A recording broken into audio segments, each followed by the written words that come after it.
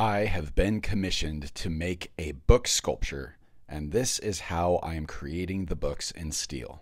This commission came to me from one of my TikTok followers. They saw a previous sculpture that I had done a couple years ago, and it was at a smaller scale, and so we decided to go for a much bigger version.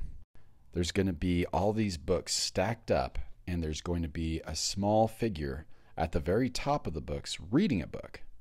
The original sculpture was titled Portal to New Worlds, and that's really the magic of being able to read. You can transport your mind into so many different scenarios, and I think it's amazing for all these different authors throughout time who have created works of art through words that have inspired millions of people.